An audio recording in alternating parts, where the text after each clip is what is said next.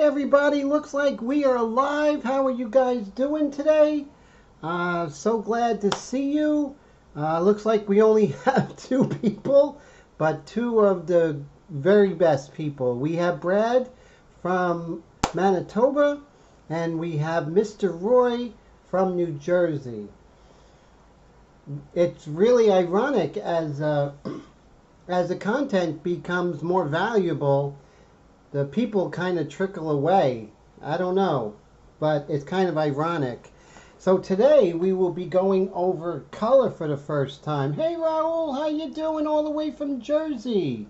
We got Chris all the way from New York State. How are you, sir? And Mr. Steve Leahy, how's it going? Good to see you all. So glad you guys are here. So today is the initial layers of color, my very own way of actually using color.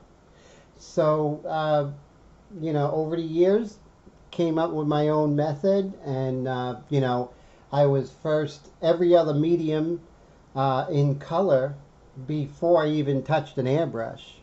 So color isn't new to me at any rate, but what I find exciting is how I can apply the knowledge from other mediums into this, which is very exciting. So I'm going to be happy to share that with you all.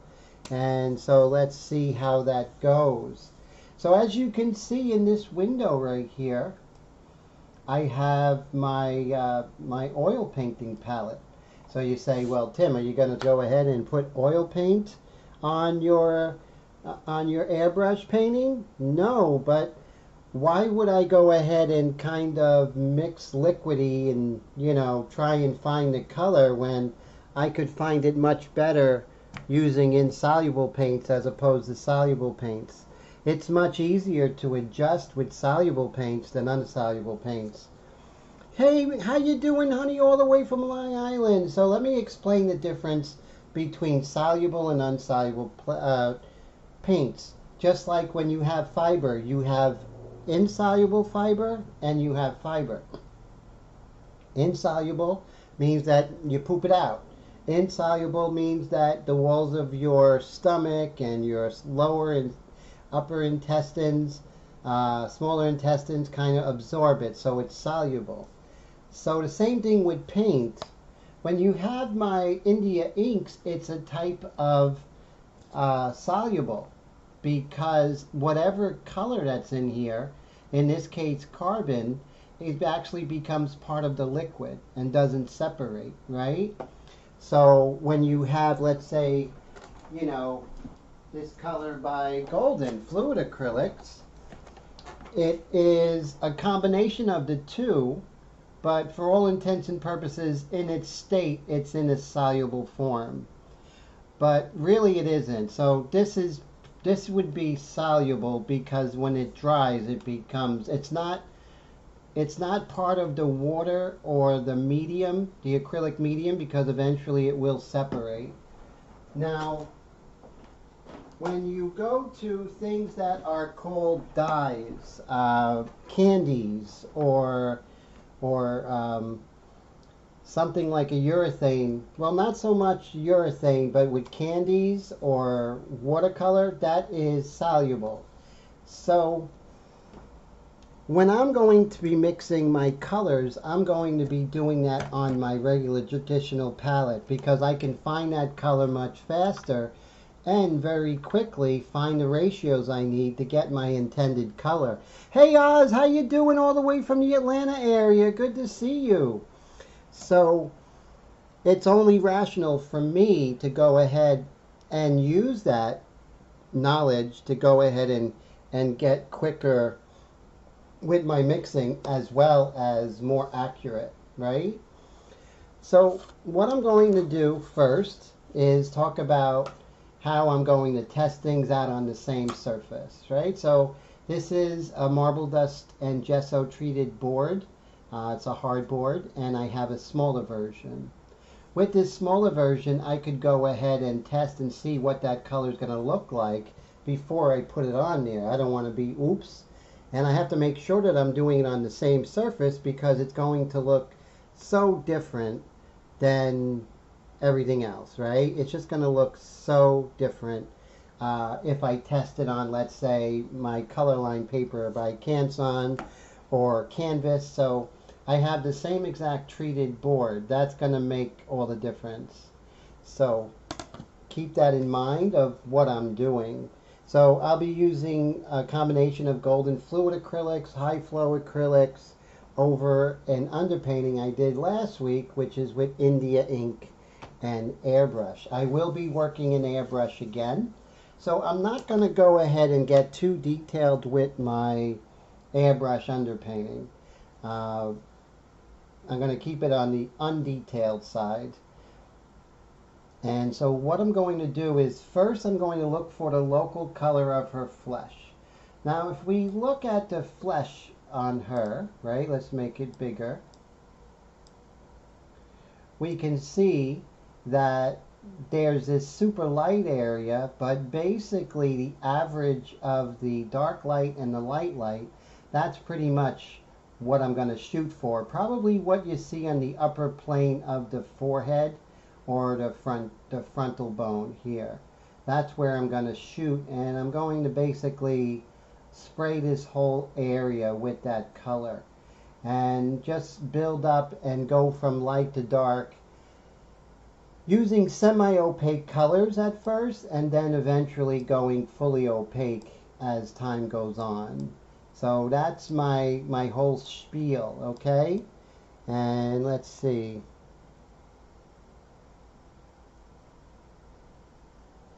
Very cool. And let's see here. All right, so let's see. If I missed anybody, I apologize, but everyone who is here, thank you so much. And Brad says, great underpainting. Much appreciated, sir. Okay, so first things first, let me see if I can darken her just a tad. And now I'm going to be looking for that color. But watch as I look for that color with a palette knife. And I'm actually going to get this color, which is transparent red iron oxide. Transparent red iron oxide is the same exact pigment that is used for burnt sienna. Same pigment used for caput mortuum, for red violet oxide. But there's a different process to take that same pigment and make it into a different shade or different qualities, whether it be opaque or transparent. So as you can see here, I'm going to be, let me make this big because there's no reason for the other stuff to be big. So I'm going to take some of this red iron oxide here. And I like the color Naples yellow, so I'm going to add a little Naples yellow to this. And we're just going to mix that up. And I want to get that color that I talked about, that average color. So what I'll do is I'm going to say that's too dark, right? So I'm going to adjust it. So I want to make it light.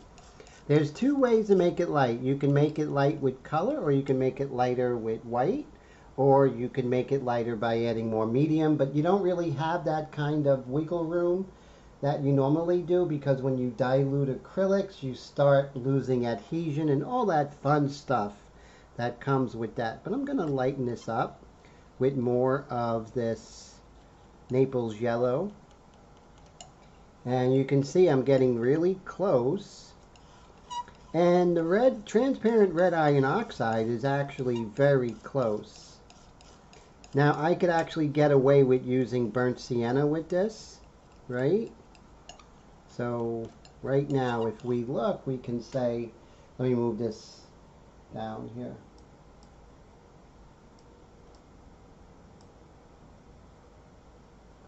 Right now we can see that we have a pretty nice color. Maybe we can go just a tad lighter. So we're going to add a little more of that Naples yellow. Now Naples yellow is an opaque color, but all rules are meant to be broken eventually. And so, whoop, blocking it. There we go.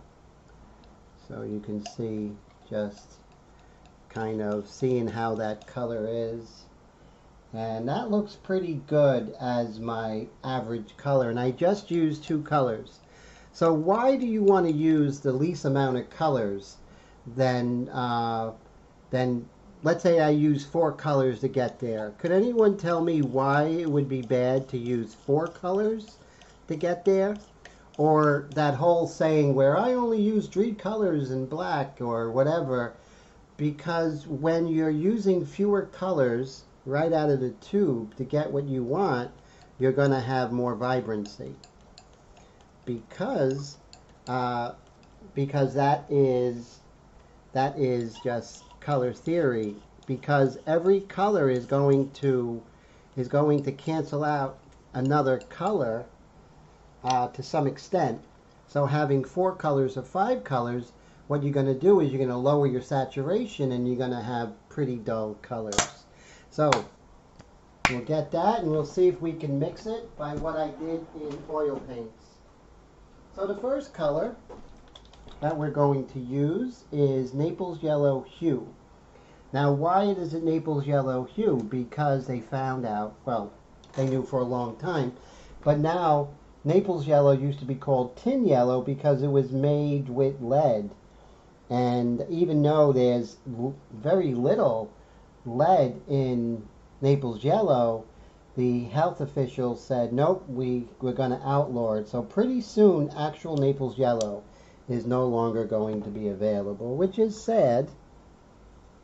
Got to go on the black market to get those colors you want. It's pretty funny. So I'm going to take, so remember, it was more Naples Yellow. Now that's really thick. So before I do anything else, I'm going to dilute that with Airbrush Medium by Golden.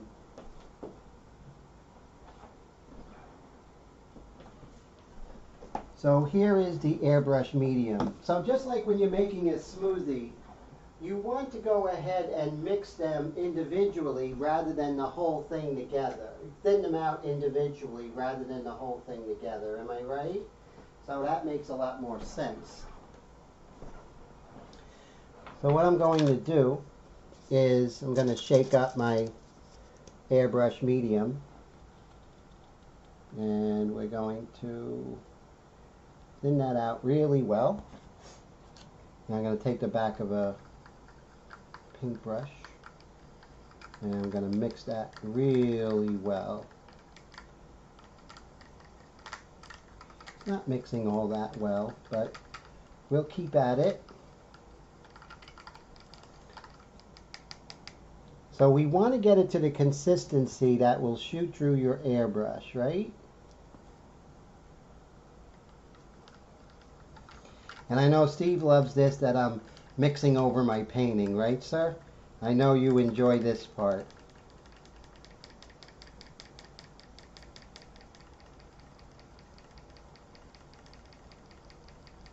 McDonald's told Steve that the coffee was hot right out of the cup. So now I have a semi, I don't want to be total, but now I have a nice mixture of my Naples Yellow hue, right? So what was the next color? It was chartreuse. No, the next color was transparent red iron oxide. So we're going to look for that together. And I have mucho paint. I have red iron oxide. I have violet oxide. And it's just going to be a few moments before I find it. I can transparent brown iron oxide. I do have it, but I can use an alternative, and that alternative would be burnt sienna. Very close anyway.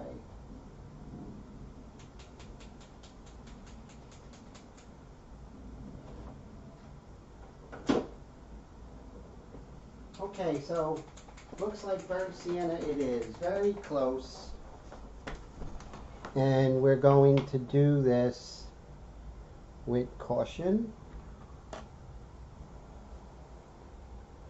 What's the shelf life of the paint you're using? Oh man, I would say a good 5-6 years.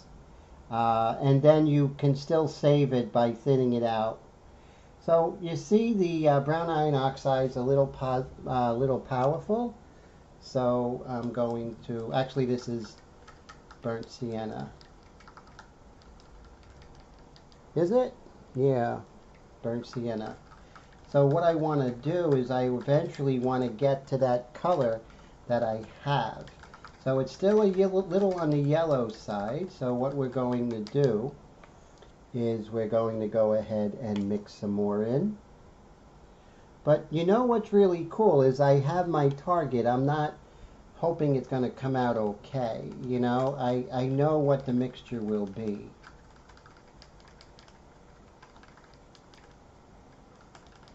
And you don't want to be exact. You don't have to be exact, right? You really don't. But I can put a little more of that burnt sienna in there. And that's also used with PR 101. When you're looking at pigments, when you see PR, P yellow, PY, PB, PB is not peanut butter, but that's pigment blue, pigment yellow, or pigment red.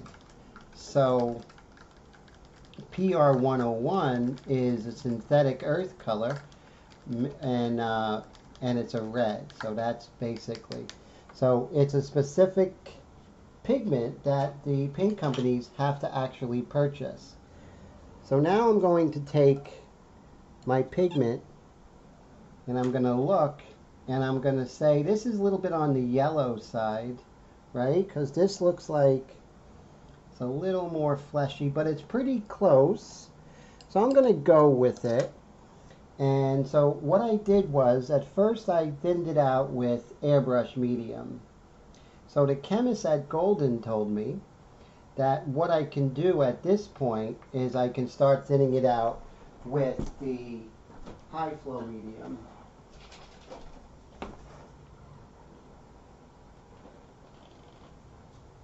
And let's see if I could put some of that in there to get the desired effect. Let's see if I have it over here.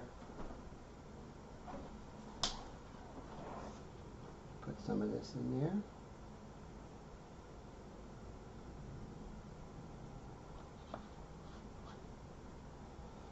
And you can see I'm thinning it out to the consistency I want. Now we also have the ability to thin this out up to about 10% water.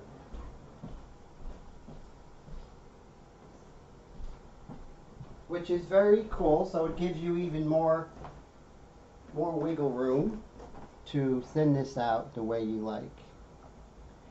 So this is my, and now it has a very thin consistency. It's thicker than my inks, but it definitely is a really nice consistency. So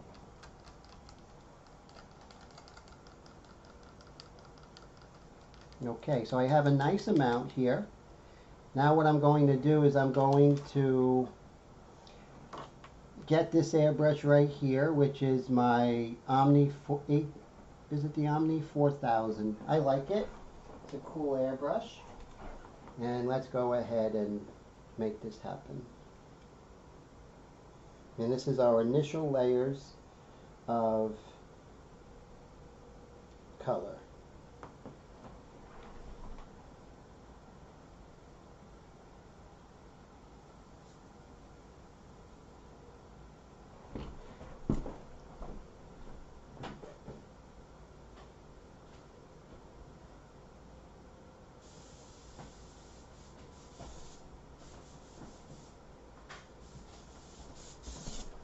Okay, so now we're going to go ahead and we're going to test out the color on this first, right? Very important. And couldn't you have added the airbrush medium to what you mixed on the palette to thin it out since you had the color you wanted? Very true, but the thing is, these are oil paints, so although I could shoot oil paints through the airbrush, it's quite poisonous. It would be deadly. So that's why I didn't. I could also set up this and use it as, use acrylics, but that's a good point, honey. Thank you. And Brad said, but what could go wrong mixing painting over the work, right? Brad says, don't eat the large white mints. And let's see. Okay. So I'm going to test my airbrush, and now I'm going to spray this. We're going to see how bad or good it looks.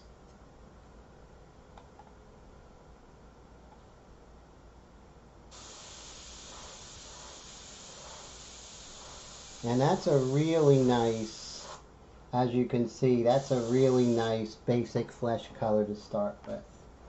Now, it took a long time, and you might say, Tim, why are you taking a long time? Because it's easier to take your time and be as thorough as possible than, going in and having to fix it, All right, so let's go ahead and start our initial layers, but maybe we could do some housekeeping and get rid of some.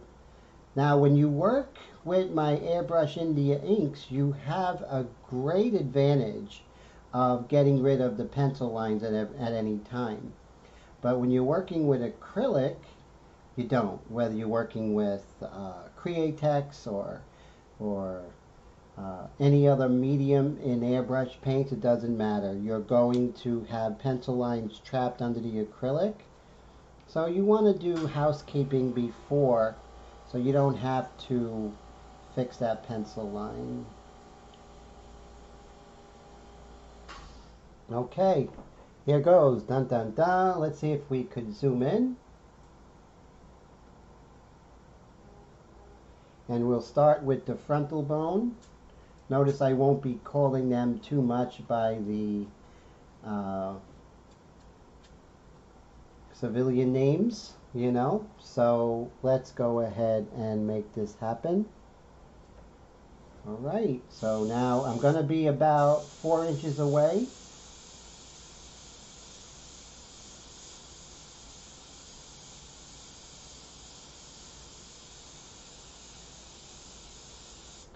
And there's my initial layers of color.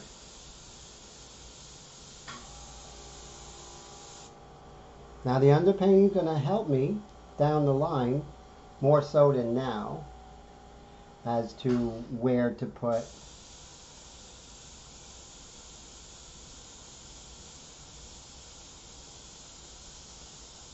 where to do the details and the features.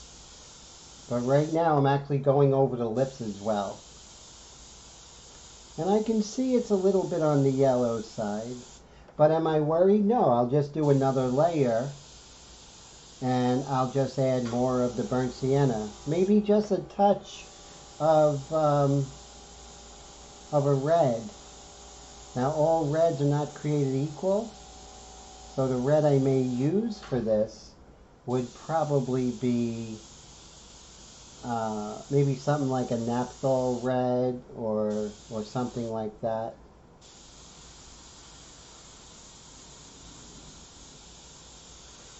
So why would I paint the lips? Because the lip color is basically made with flesh color.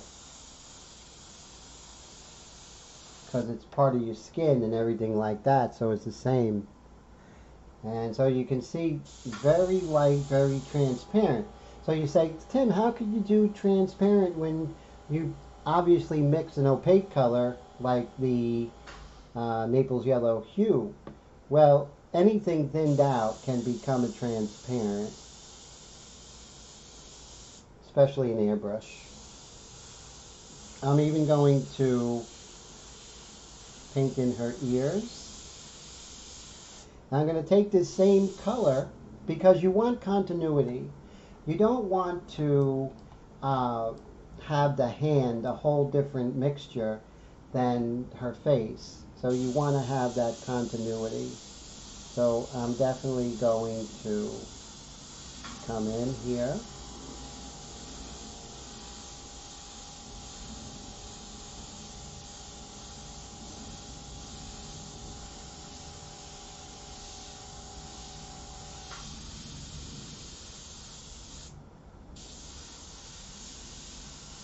And like I said, it is a little bit on the yellow side, but that's easily rectified with our next layer.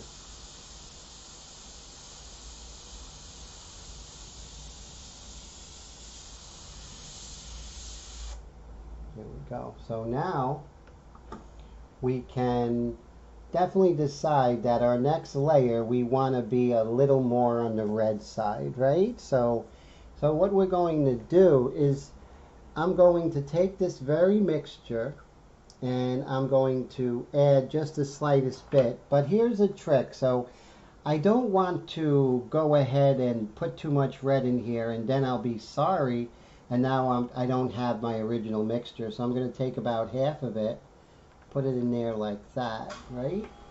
And then I could afford to thin it out a little bit more. Now I'm going to add a little bit of red. So I'm going to look for a nice kind of chill red here that would help us.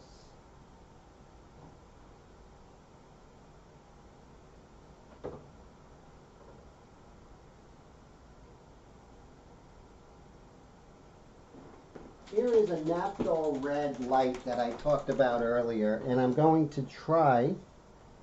attempt to put in 1 drop, which I put in a lot more than 1 drop, as you can see. So it might dominate this, and I see how like I accidentally put in too much.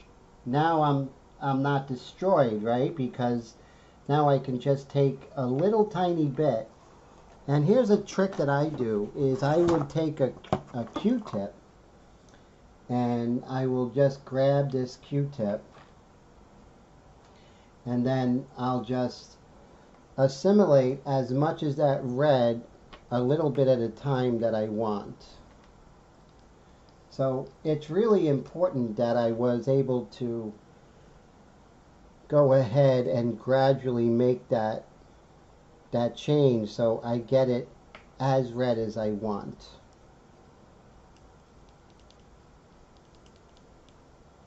So now we're getting a much more of a red color.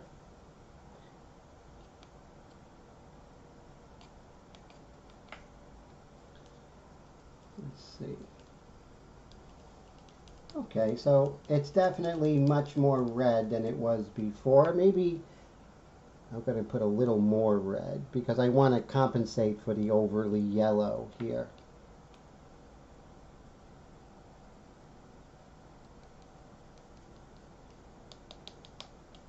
All right. I'm going to take my airbrush and kind of clean it out. I am going to clean it out. Spray some water through it.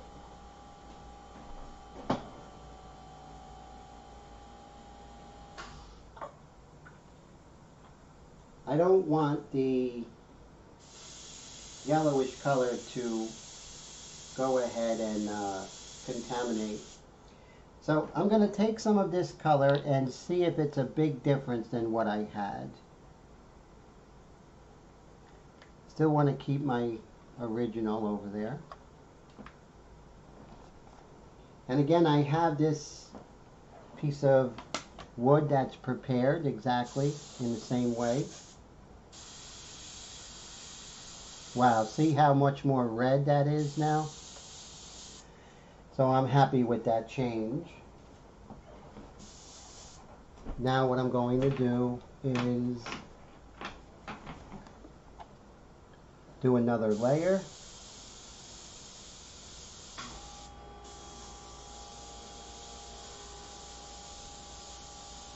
And now I'm getting much closer to that color.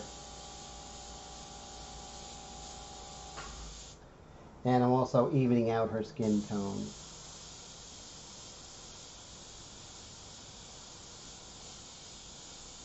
I'd say I'm about 6 inches from the subject, from the surface.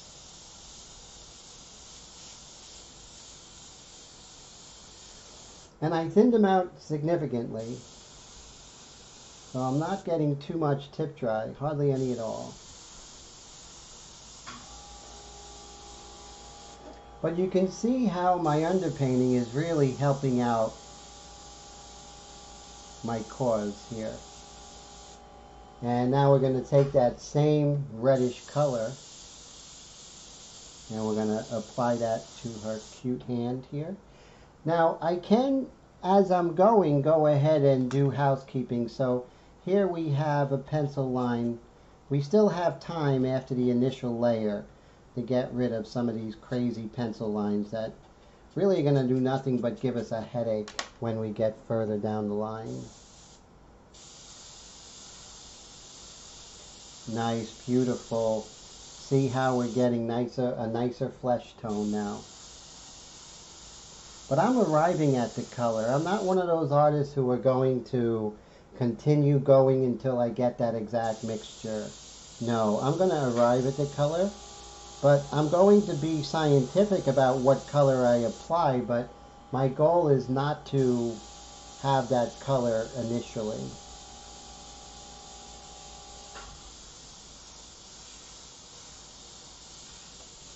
Okay, so now I'm pretty happy about that. The beauty of working in airbrush acrylics, whether it be Createx or, you know, one of the many airbrush colors or golden acrylics, is that it applies almost instantaneously. To those who are oil painters, that's really annoying. Those who love acrylics, that's really great. I like things to be open and stay open so I can move it around and kind of be more sculptural with color. But in airbrush, you kind of have to think on your feet, you know. It's like The Man with Two Brains, the movie with Steve Martin. He was in Austria and he had to do the DWI test, and he had to juggle on one foot while singing a German song.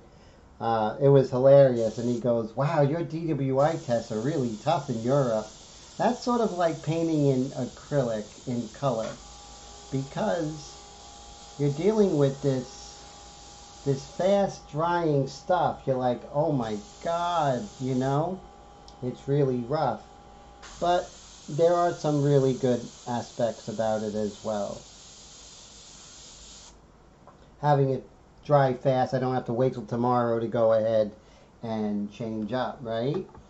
So one of the things I like to do, these cups are great. You can get them from Amazon. They're about $3.50 for 50 of them. And I like to get these because we can do this. Let me get the tops.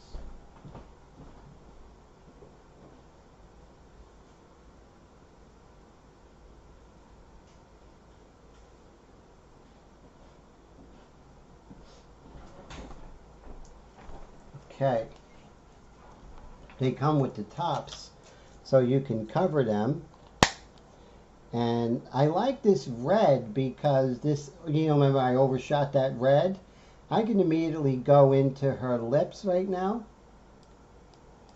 But that's like super pink. So what I'm going to do is I am going to, before I go in with the lips, let's go ahead and work on this mid-tone here. So I'm going to paint this mid-tone value. And again, I'm going to come over to my oil painting palette, and I'm going to ask myself, how do I mix the mid-tone, right? I don't want to throw darts at a board, hope I get it, and spray it. I want to get close to where I want to go. So what I'm going to do is I'm going to go ahead and find my base tone. So my base tone is going to be that transparent red iron oxide that we all know and love. And I'm going to mix a smaller amount of our Naples yellow hue.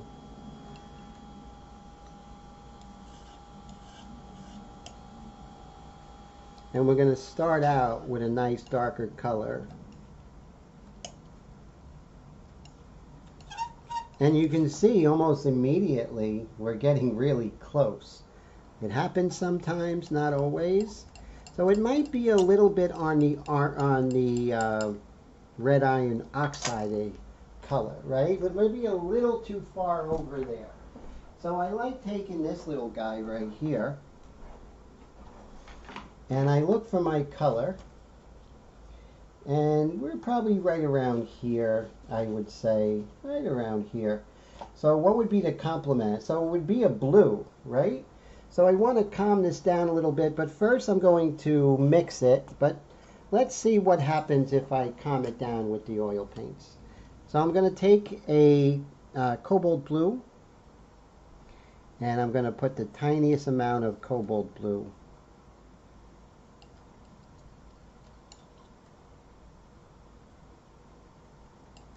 There are all kinds of blues: cobalt blue, Prussian blue, ultramarine, which is the most common. And those colors, they have individual pigments. So it's not like a designer color. It is a color that comes from a particular pigment. And the more that a color is hard to get, those pigments are hard to get, that's the more expensive the color is. That's why you got series 1, 2, 3, 4, 5. So again, so I'm happy with that. So what I'm going to do is I'm going to take a fresh cup, and we're going to mix more of our burnt sienna. We don't have red iron oxide, so this is transparent red iron oxide. It's very close. Made with the same pigment. So if it's made with PR101, it has the same DNA, so a lot of times you can get to that another pigment made with PR101. So remember, we're going to use just a little bit of that Naples yellow hue. But I just got an epiphany, so what I'm going to do is I want to mix a little bit of raw sienna to it. I think raw sienna is a little more ruddy, and I think that would help us more. So I'm going to look for raw sienna.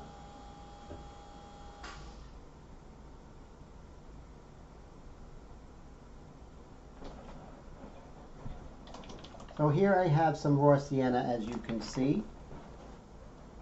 And I'm going to put just a tad of raw sienna in here.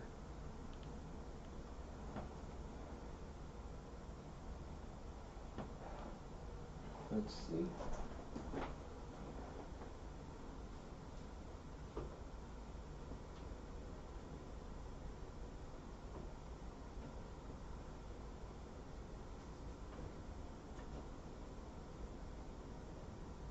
My raw sienna seems to be unavailable, so I'm going to mix just a tad of yellow ochre. They're very close colors.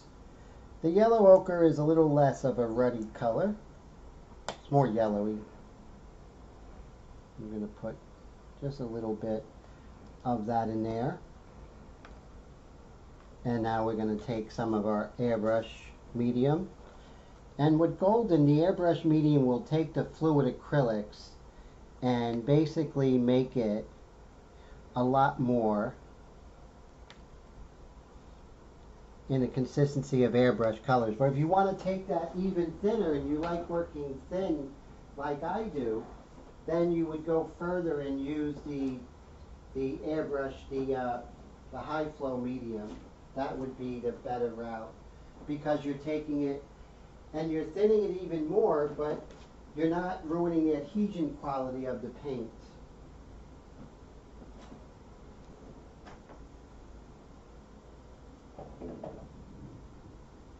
And I'm just looking for that bottle.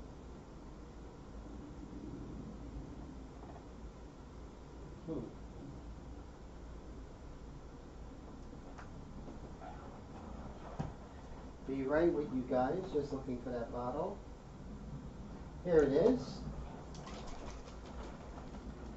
And we're going to thin this out even further.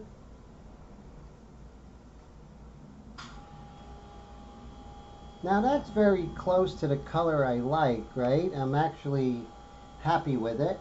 But remember, we wanted to add a little bit of that blue because it's a little on the burnt sienna side, right? I want to kill that just a little bit. So paper towels are really important when you're working in color. So buy a small paper towel business and you'll be just fine. Again, I want to add just the slightest little bit of cerulean blue, right? I wouldn't do it with another blue, like let's say ultramarine or something like that. So you have to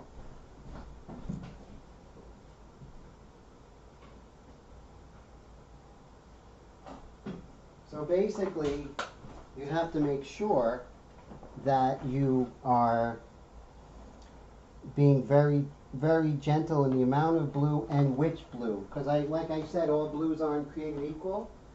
So I'm going to be looking for a cobalt blue or something very similar to it. Now your primary cyan is very similar to cobalt blue, so that's fine. See that? I mixed up some cobalt blue, but I'm going to put it in a separate... Oh, I have a question. Honey says, will the airbrush medium cause it to set that you have to use it quickly? No, the great thing about the airbrush medium, honey, is that it lets the paint adhere.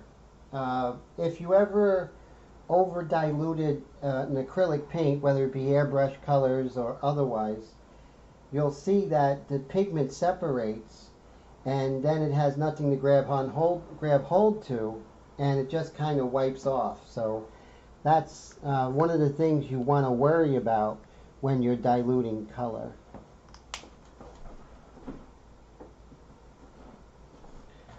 Okay, so here is my cerulean blue, which is primary blue.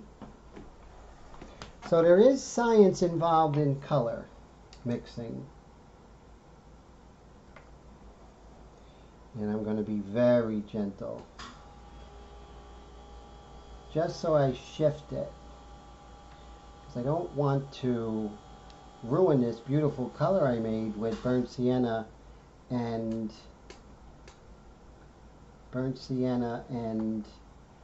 yellow ochre. See that? Now it's nice and dull, but not too dull, and I like that. So now I'm going to take this and I'm going to add a little more of my high flow medium and then a tad bit of water. I like it thin because of course I paint India inks, don't I, right? So but you can't dilute more than 10%, and that's something that I listen to with Golden, because I don't want my paint not to adhere. Okay, so I have my color. I'm going to use the same airbrush, which is the Omni 4000. And let me flush out some of that old color. And again, I'm going to test this out and see if I need to adjust it. How's the sound and picture, by the way? Okay, guys? Okay. Alright, so here we go. We're let go. Just going to put a little bit in. And here's our guinea pig paddle.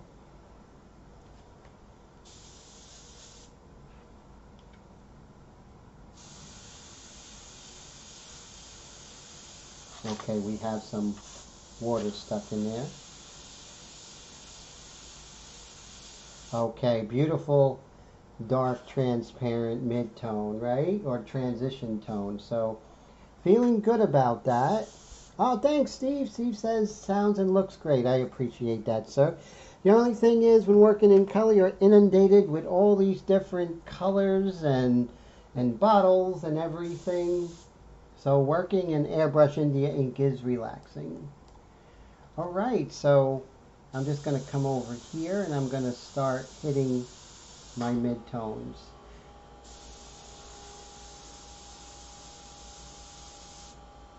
Now we're going to start modeling her forms and go from there.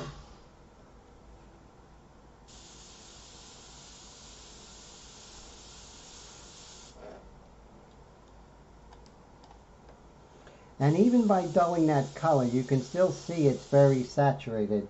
But this is something we're going to work on later.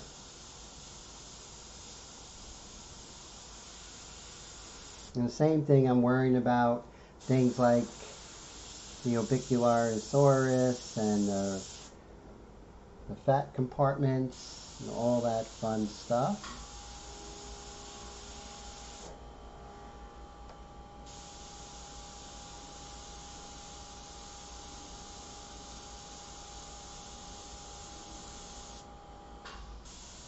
And you see I'm hitting this, going right into the dark with this kind of transition tone, because when I come into the dark, I want it to be very,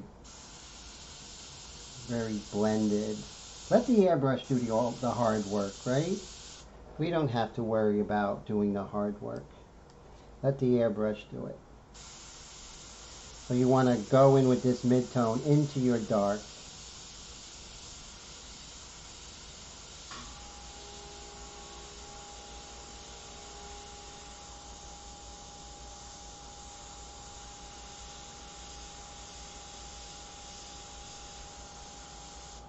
I'm going to put a tiny bit of this mid-tone color into the lips, because the lips are skin, right?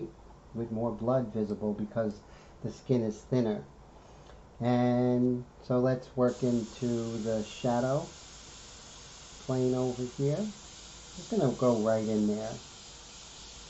We're going to have that dark color go over the light color, or the mid-tone. Now notice I'm not just doing a monochromatic underpainting, right? I'm doing a color underpainting using monochromatic. You can see I'm using different pigments. Now I'm starting to paint. I'm not underpainting at this point. And that goes with my knowledge of painting from studying oil painting and watercolor and pastel, right? So I don't at this point go ahead and work monochromatically. Although it may appear that because the colors are very close to one another. Okay, so now let's work on the midtones of her hands.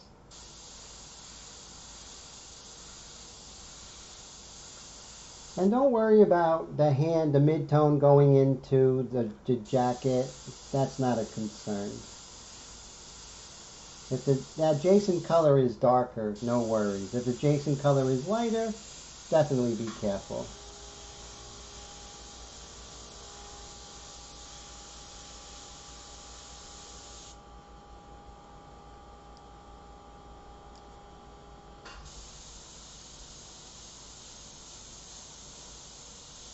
I'm more concerned with the values and things like that. Let's see if I can do a little housekeeping over here. Actually, maybe we should get a little more aggressive here. Yeah, so the dangers of acrylic is that it's not India ink, so you do have to be more careful. It's no big deal. You just have to be more mindful of that particular quality. I love working in airbrush acrylics. It's a lot of fun.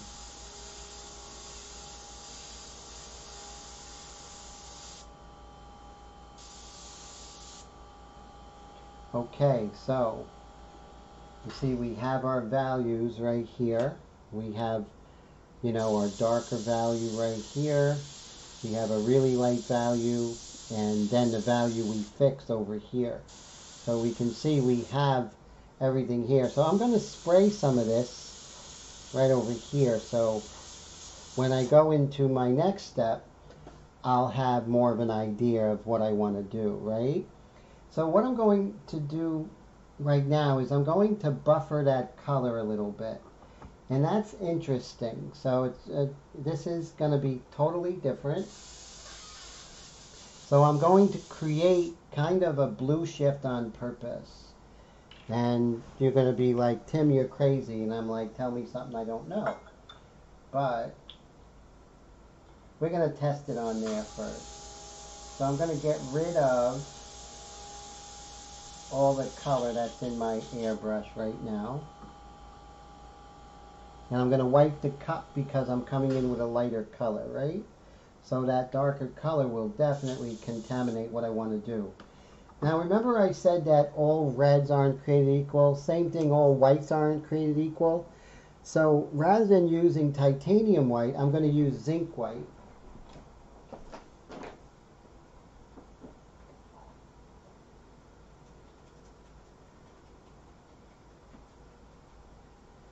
So why zinc white? What do you think the reason is I want to use zinc white?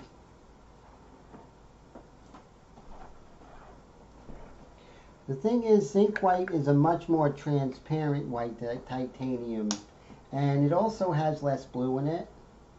So those are two qualities that I'm looking for when working with this. So I'm going to take that, my white here, and now I'm going to go ahead and dilute this son of a gun. Let's see. First we'll dilute it with the airbrush medium.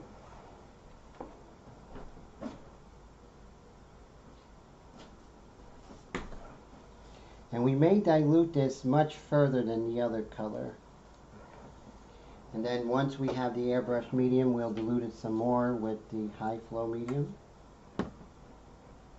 And then we'll take the same paintbrush.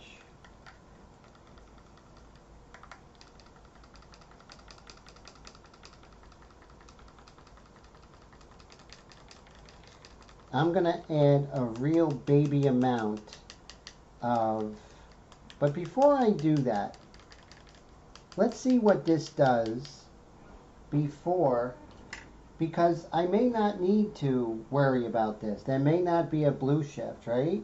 I know that's kind of crazy, and what are you going to do? So I'm going to put a tiny bit of that in my airbrush. And I'm going to, nope, I'm not going to test it there. We're going to test it here. So let's see what this does. Oh. I spilled a little bit of my zinc white on the rug, but it's so transparent that it is not as bad as I initially thought. So, but let's see how this looks.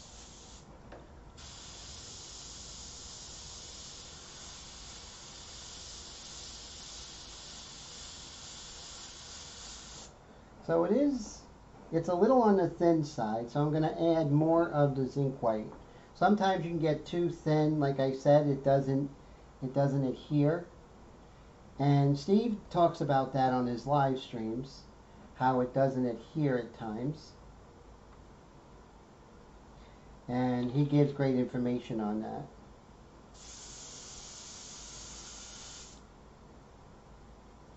So now I have a thicker version of this.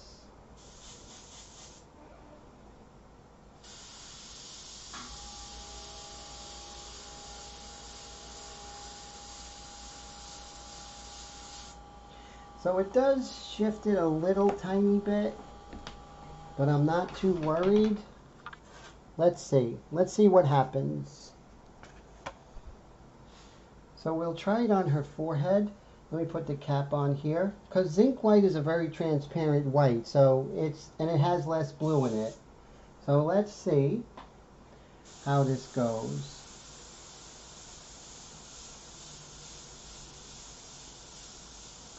And that seems to be lightening my values and kind of getting rid of that insoluble paint look. So actually it's working.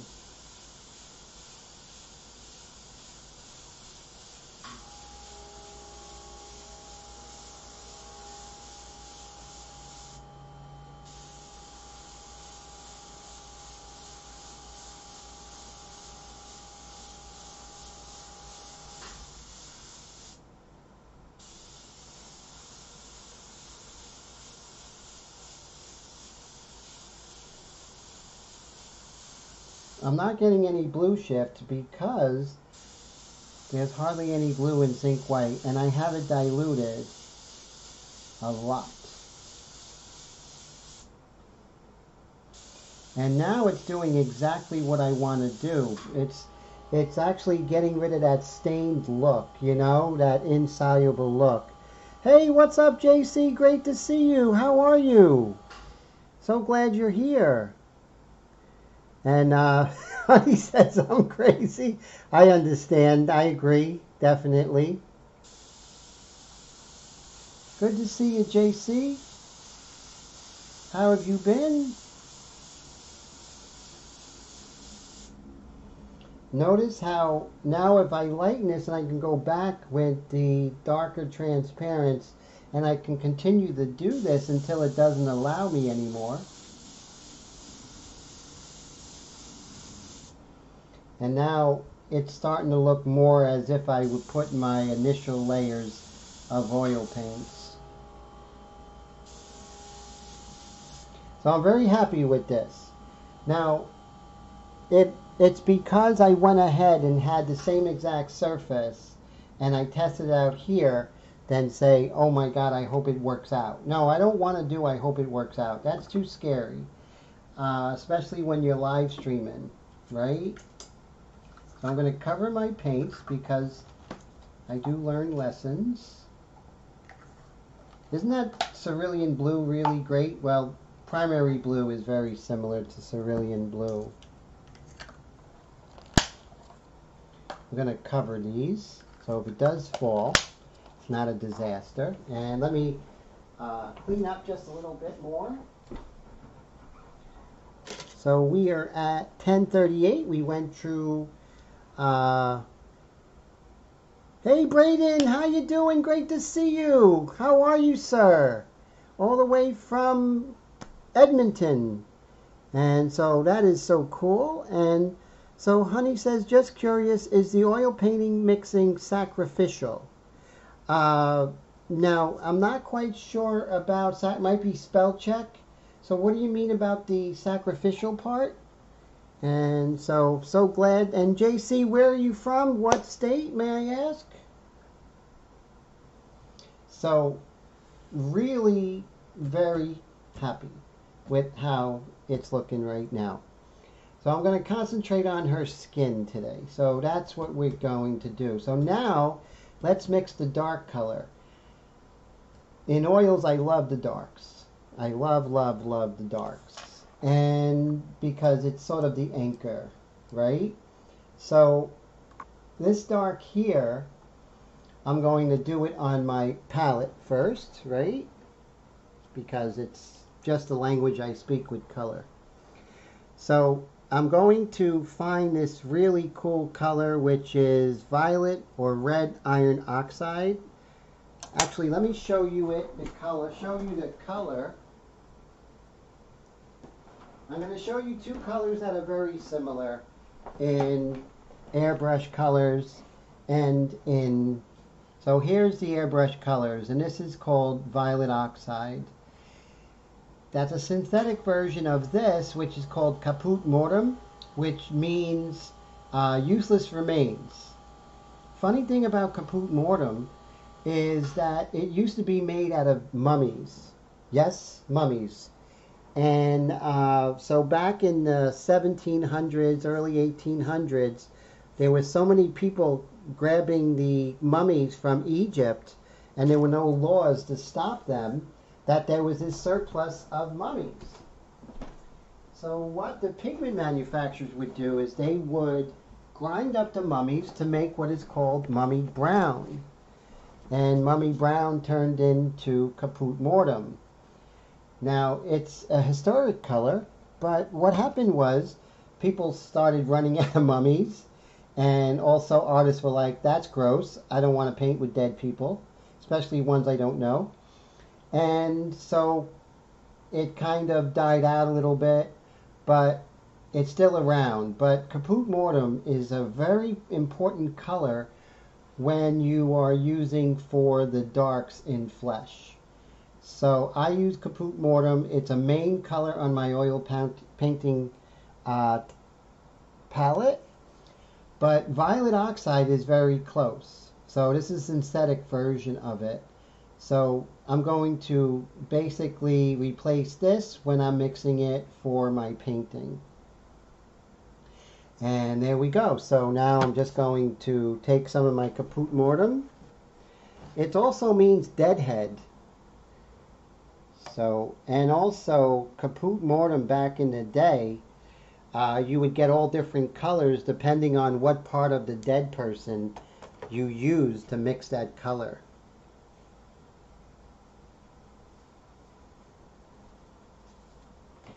I love that stuff, you know? I love when you get into color and you can go as deep as you want. So I'm going to take some of my Caput Mortem, which is a perfect color for this. And then I'm going to mix in some of my flesh color, right, that we mixed earlier. And we're going to mix that together. So remember the last time we used yellow ochre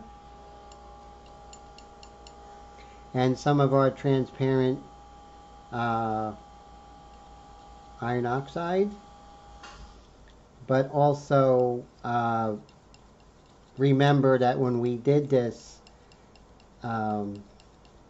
we use a little bit of the yellow ochre. So we'll bring in the yellow ochre again because that's going to get rid of the violet in that dark, right? So we're just going to mix it. And I want to get pretty dark, but it's not super dark in the shadows with her. There's really no super darks. But let's take a look and see where we are. That's pretty close, right, to what I want. So I have an idea of what I want. This is my process. It's not something that, you know, I think that people should adhere to. What I'm really saying is that we all should look for our method of mixing color. You know, what's going to be, what works for you, right? So let me go back in with this white and just calm down some of these staining qualities of the transparent. Remember, insoluble paints tend to stain, and soluble paints tend to stain like watercolor, and insoluble tend to cover. So I'm just going to calm that down. And notice how much better that looks right there. Okay. So we're going to take our violet oxide. We're going to shake that up. Now, I haven't worked in color with airbrush in a long time regularly.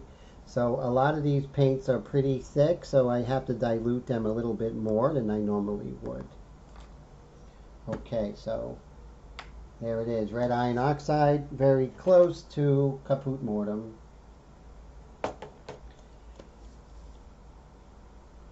I like getting scientific with color in a big way. So we're going to add a little bit of our yellow ochre. What that's going to do is going to get rid of that violet aspect of that color.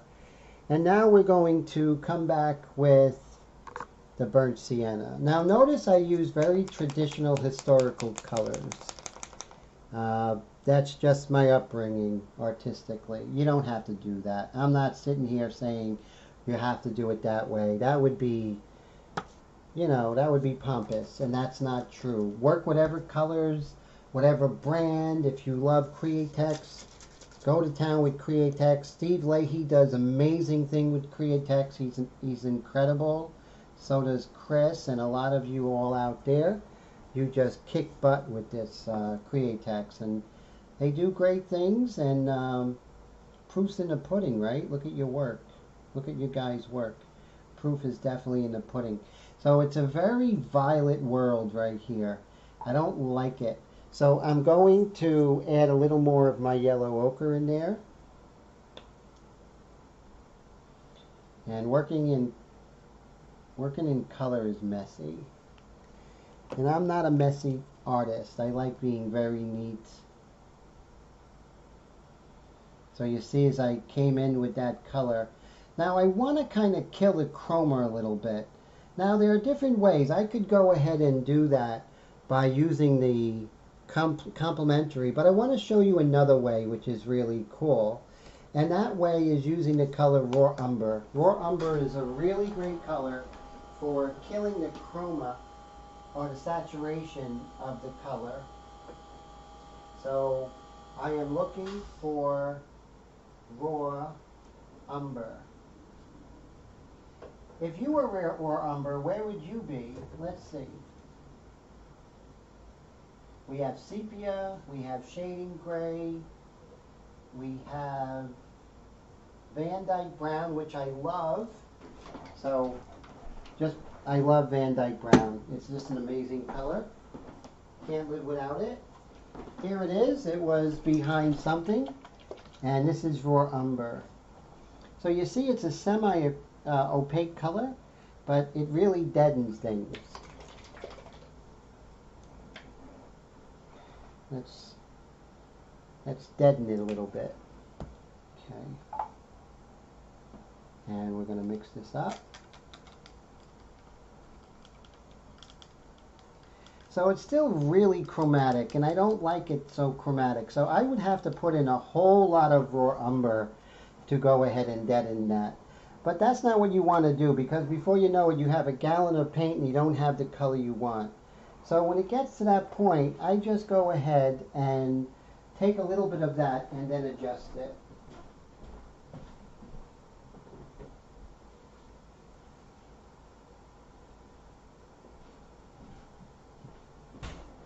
Get a lot of these cups. You're going to be using a lot of them.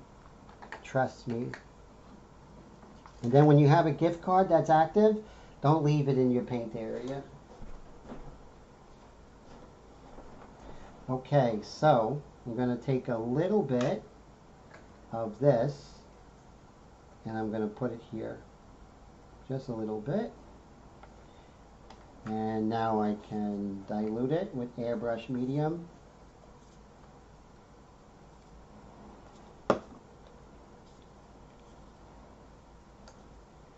And a little bit of the high flow medium. So now I have a color here. It's really diluted and I kind of like that. So let's put a little bit of that Raw Umber in there because it just does the right amount of desaturation for me. Whatever works for you guys is great. If I can inspire just a little bit, then I feel good.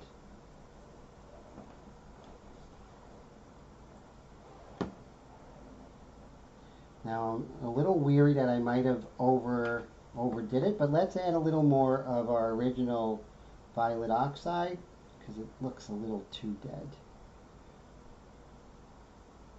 Now it looks very close to what I want. Let's dilute it just a little bit with water. We have that 10% leeway, right?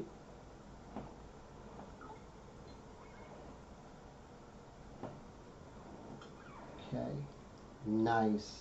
It doesn't feel like ink, but it doesn't feel like sour cream either.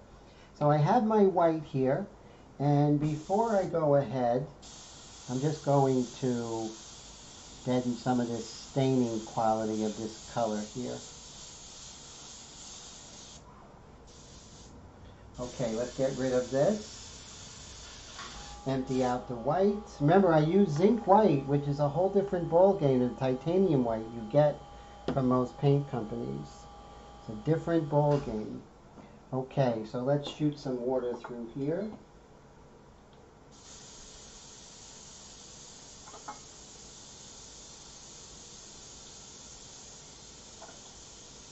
So this is the first time I'm actually showing my method of doing color in Airbrush. So it is a little out there, but it's just my way.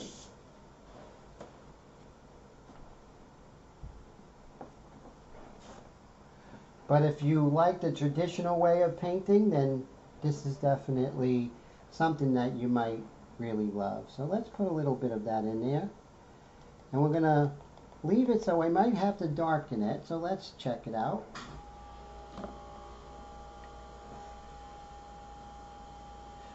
Oh, great. Honey says she's learning a lot. That is fantastic.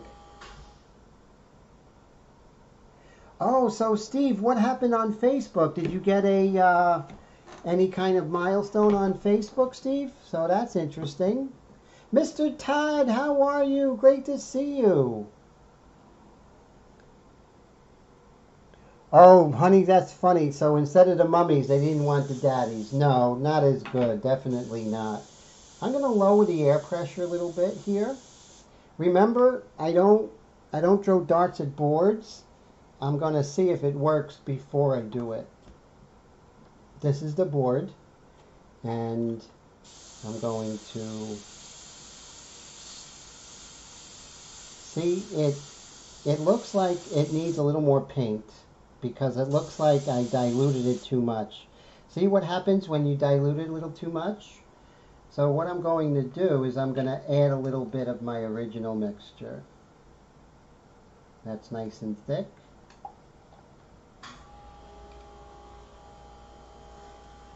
And you'll know, you're like, uh-oh, I went crazy with the dilution.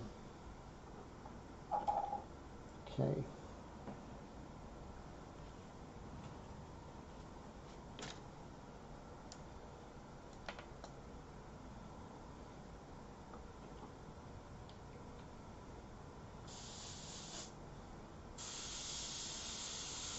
Yeah, see how you're getting a little bit better?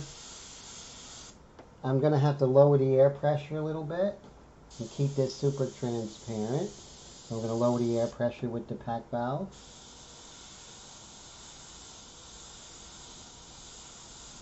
And now you see I'm coming in with the dark now.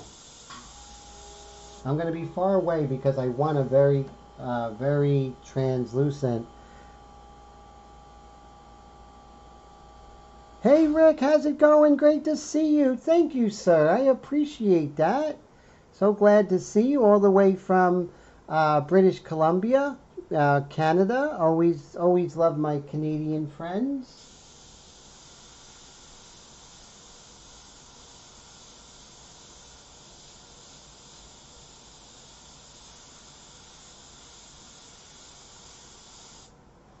And now I'm darkening this value here. And notice how nice and transparent it is.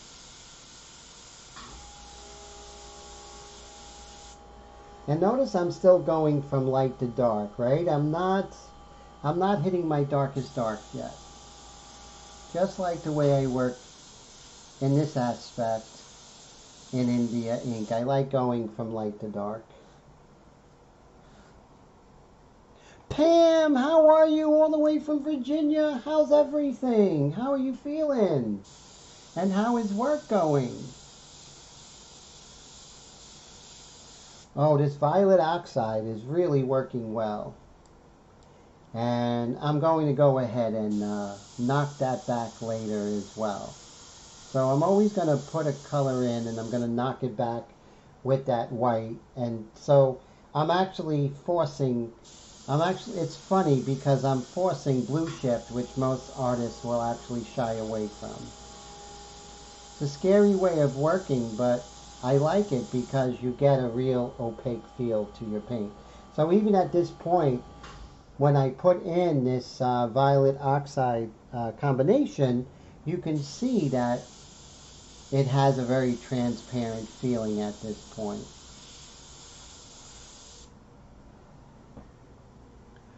Oh, great. So I'm so glad everything is going good. That's great, Pam. And Mr. Todd, I don't know if I said hello to Todd yet. How you doing from San Diego? There you are, sir. So cool.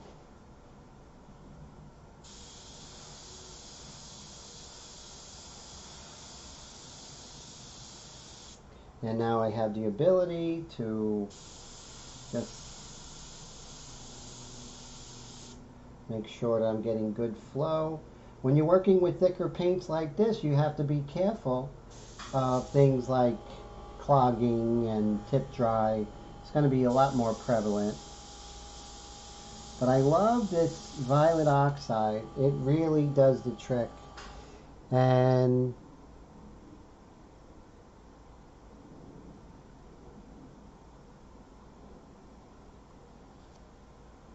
So yes, Mr. Steve is a very hard worker and an inspiration in the airbrush field. Definitely, sir. Make sure I have enough. I'm good. I have enough paint in there. And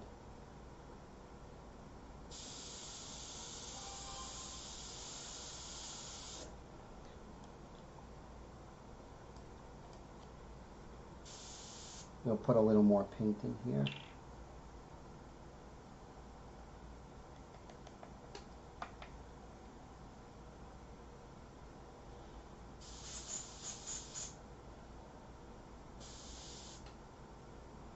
And now we can repeat here on the side of her face.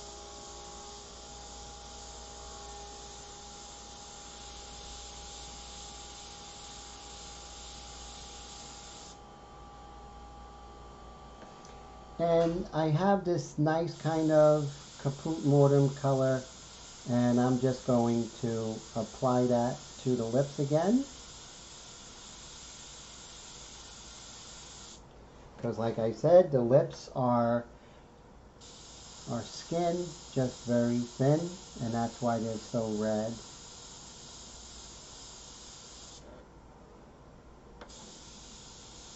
We're going to do the glabella right here.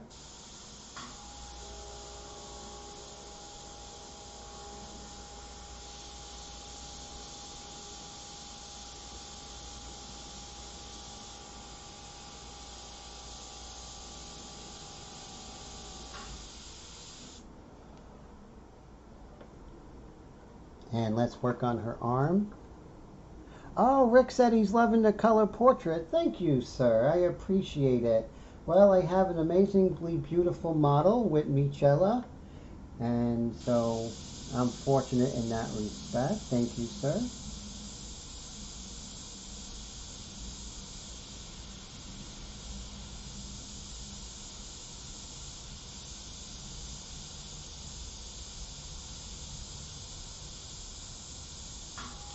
Uh-oh, see, we have a little bit of an accident here, but don't worry. So what we'll do is just go like that. So if an accident like this happens and it's in, if it's at this stage and I'm watering it down a lot, you see that really didn't cause a problem. If that was on paper, I would have cried, I would have been weeping, it would have been so sad, you would have been like, wow, Tim's really sad. But I did have a little bit of a blowout, but that's normal. Okay. It's scary, but it's normal. Okay, let's go to her arm, and let's work on her arm here with this violet oxide color.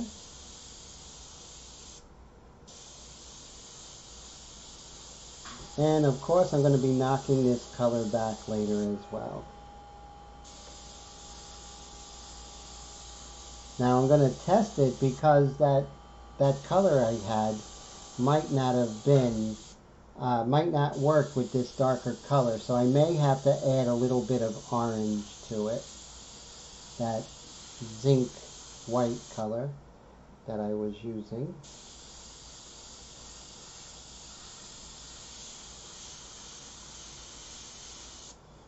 Okay, so starting to really do my initial layers of color, right? Now, I'm not going to do my darkest darks, but when I do the darkest darks, it's really going to lighten up my iron oxide, violet oxide color a lot, and that's going to be nice when that happens. But that was scary when I had that blowout, right? Oh my God.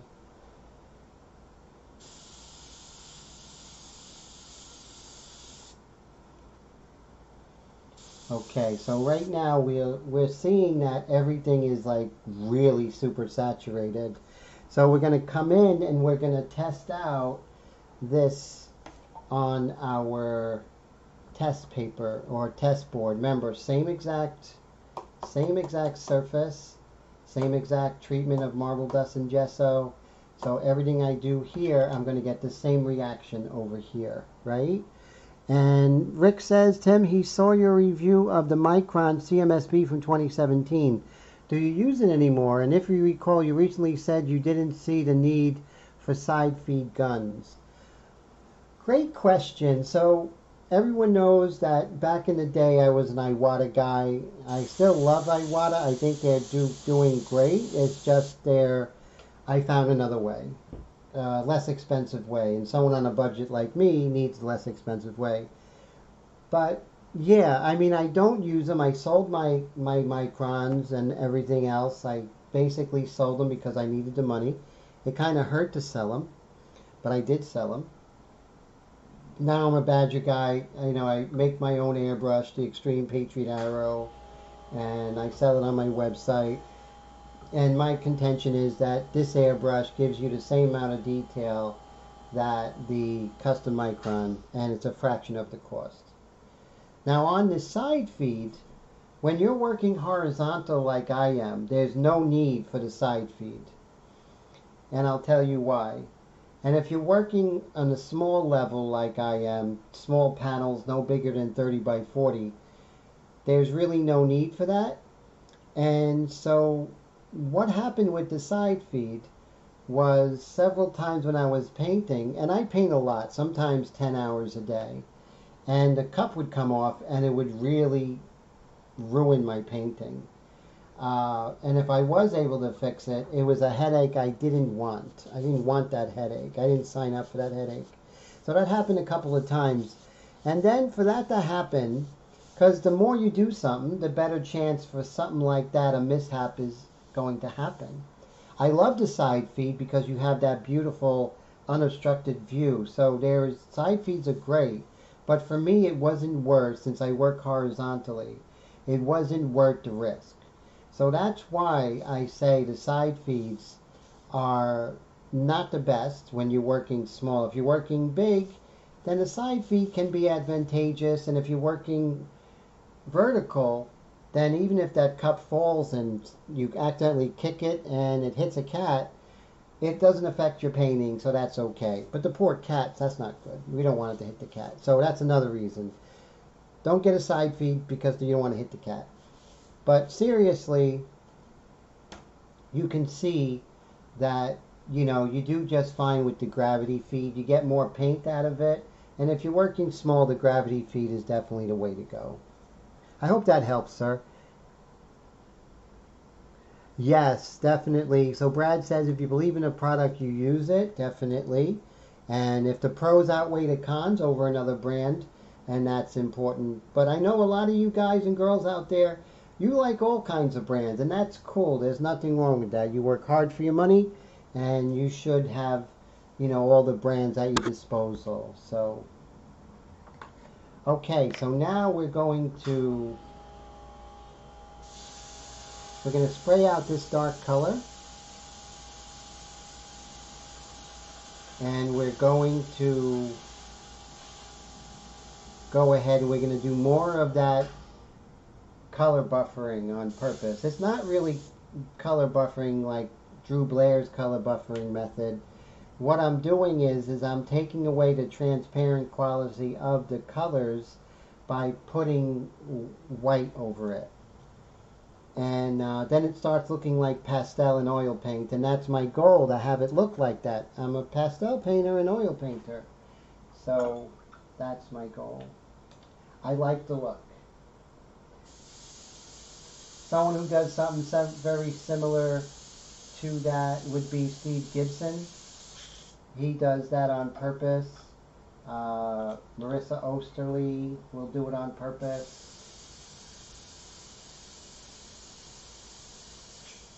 When working in color, I don't like the way fully transparent looks. I don't like it. So that's why I do this. And, I'm just very careful. Let's see how this goes.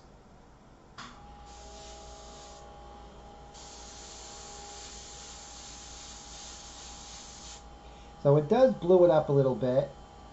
So what I'm going to do is I'm going to mix just the tiniest amount of orange. And I like pyrrole orange for this. So let me get some Pyrrole Orange.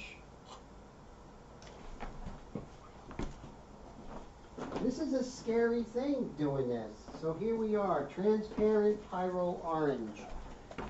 Golden makes it so easy because it's a transparent and it's the Pyrrole Orange, and that's exactly what I'm looking for.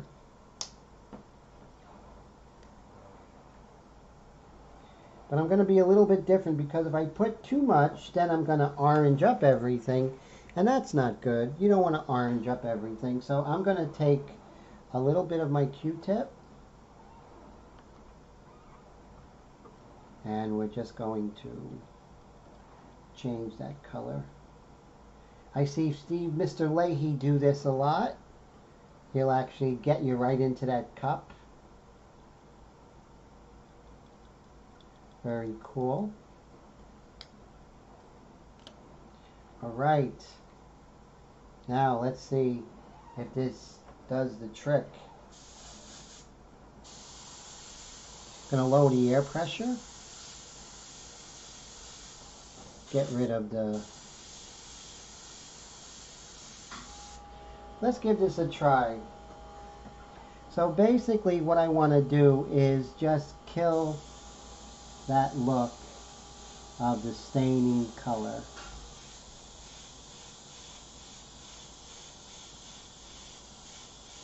But notice I'm not getting any blue shift, which is very important. Now as I'm doing this one layer, you know, every time I go ahead and repaint the flesh, I'm going to end up with a really nice,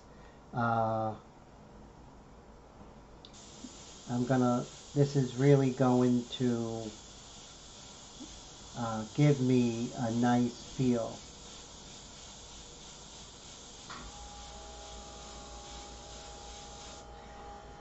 So zinc white definitely does something different. Now everything looks very mid-tony and everything. I haven't even hit my lights nor come in with my hit my lights or my darkest dark. But what I'm going to do at this point, now it's 11 o'clock, maybe I could start painting something else. But I'm really happy with this technique. You know, this is my very own technique, my own approach to this.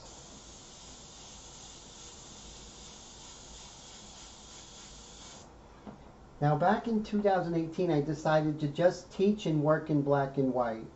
And the reason why I did that, because I felt the art world really needed to see, the airbrush world needed to see value. And they weren't seeing value. And I mean value of the lights and darks, the dynamic range, that sort of thing.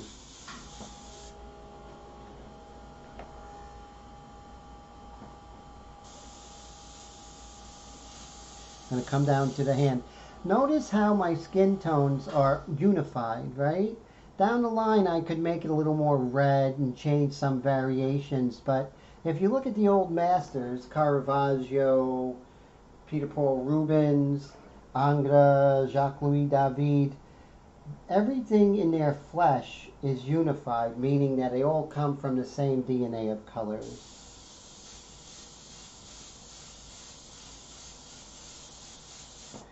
And maybe on camera you can't see what I'm doing, you know, see the reaction that this white is having over this color, but just know that it really is having an effect on it.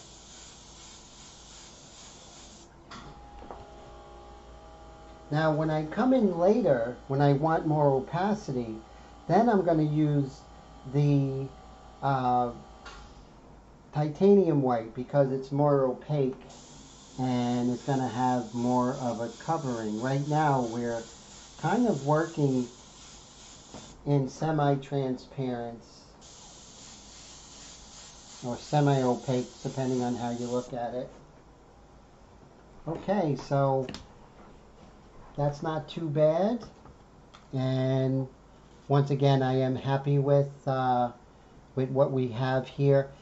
Now the thing with acrylic and the way that I use it, I work very much with the mediums and the airbrush medium, the high flow. I work with fluid acrylics mostly. So I have to thin it out, and you're going to get sort of a tackiness to it.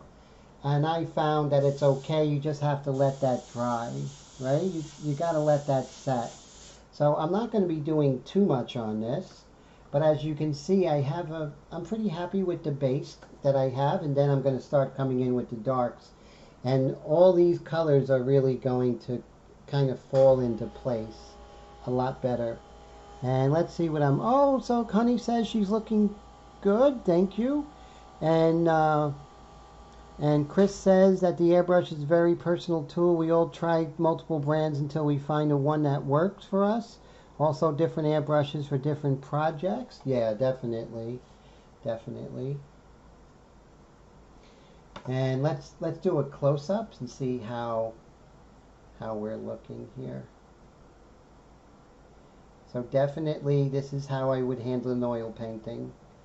You know, and it's not a monochromatic by any means. You see I use at least 6 or 7 colors in this already. So definitely not monochromatic by any standards.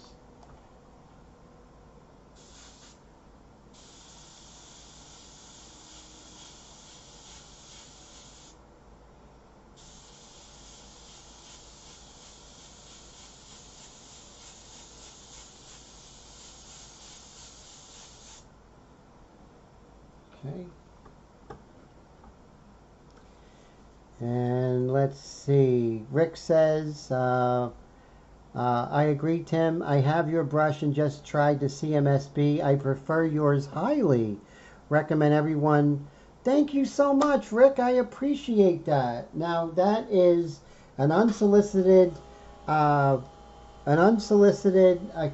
testimony, and I want to thank you so much for taking the time out to share that. Thank you so much, sir. That means a lot to me, and that's the true compliments are the ones that people have paid for your stuff and still say good things about it. So thank you, thank you, thank you. I really appreciate that. Really cool. All right, so now we have this, and let's see, what can we do? Let's paint her lips, okay? So her lips are this nice, interesting pink color. Do we do that just yet? Oh, let's see if we can start coming in with some of those darks, right? So we're going to look for our darkest dark color.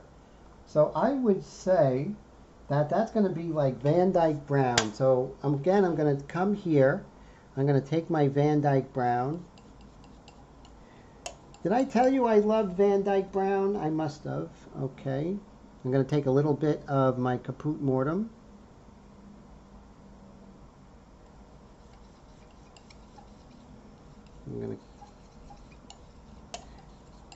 Now I could definitely just come in with black, but I might overdo it. I don't want to overdo it. So Van Dyke Brown and a little bit of that Caput Mortem, because you want it dark, but you want to have the sense of flesh, right? Even in her mouth, it would be on the red side, not black, because of all the organic material, like, you know, all the blood that's underneath the surface, on the roof of her mouth, her tongue, her cheeks.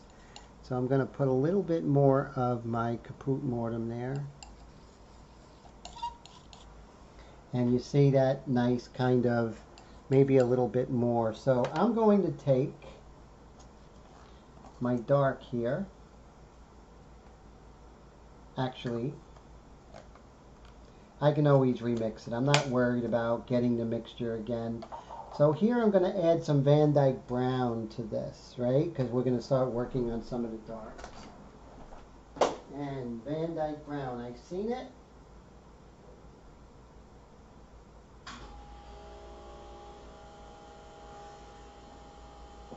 Did I leave it over there?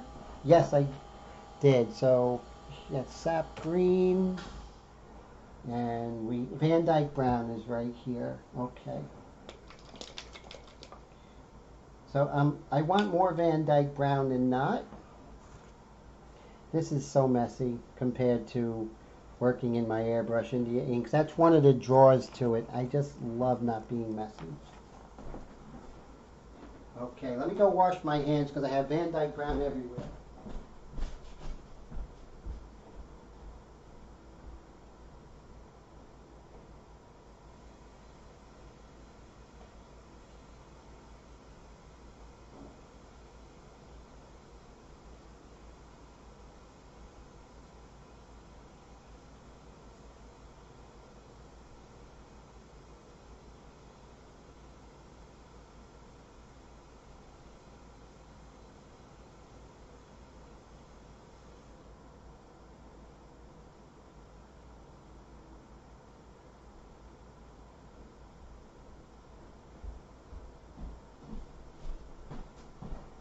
Okay, hands are clean. I'm going to get another cup. I'm going to take, actually, let's just put the Van Dyke Brown right in there. And that's a little bit on the stiff side. Like I said, it has a long shelf life, but sometimes it gets pretty darn thick. So first thing we're going to do is put in the airbrush medium that is going to come in here. We want to bring that Van Dyke Brown to airbrushable consistency.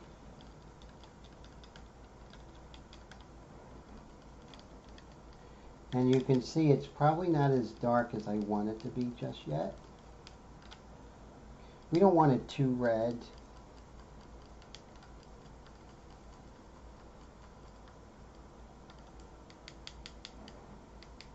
Let's throw caution to the wind and let's put a little bit of the bone black. I love bone black.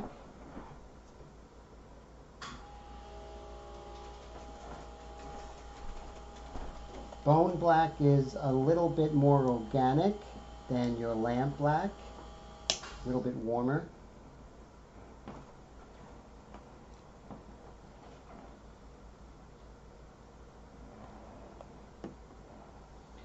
I mean, do I recommend, doing all this and, using all these colors and trying to be more historical colors? If that would blow your hair back, definitely. But if not, there's no need for this. But it kind of makes you feel like you're painting more like Caravaggio or Rembrandt because you're using similar colors that they had. Like I said, it's not crucial. Love bone black, and how it's made is in the title, right? And bone black is a little more transparent. No, actually it looks like it's more opaque than lamp black.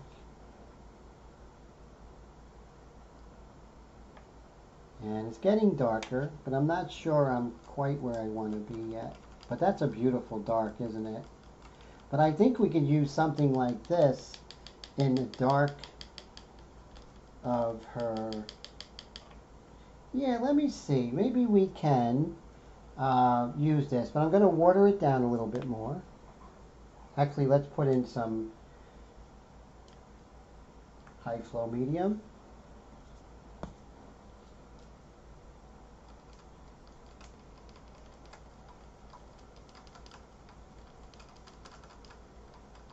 You can take the boy out of the academy, but you can't take the academy out of the boy. All right, now, kind of happy with that. What did I have in here? I had the orangey mixture.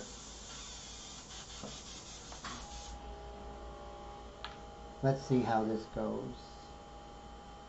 I may have to darken it up. We'll see. And I may have to thin it down. It might be a little too thick for the airbrush. Wow, honey, thank you so much for the super chat. I really appreciate that. That means so much to me. And it helps so much. You just don't know how much you're helping. And I just want to say from the bottom of my heart, thank you so much, honey. I appreciate you attending and your wonderful comments all around. Thank you so much, honey. And thank you for all you're doing for the airbrush world. Definitely. Okay. So now we're going to see how this works. This isn't India ink, so it's not going to flow like India ink. So I'm not 100% sure that it's going to do everything that I want it to do. But remember, we have this, right? So let's check this out.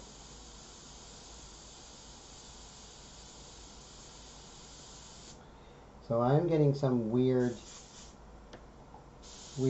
here.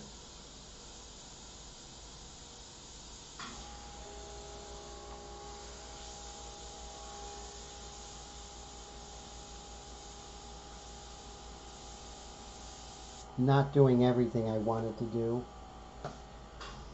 So maybe the needle is clogged a little bit, you know, maybe there's a little needle dry, little tip dry here, and I think that was the case.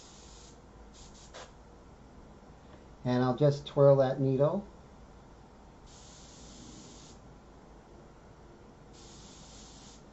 Now it feels better. Let's see how that went, guys.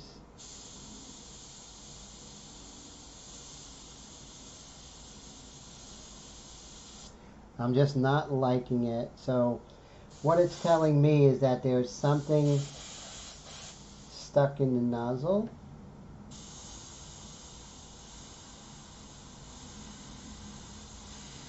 See, I'm not getting the pattern that I want, but let's go ahead and see how it goes.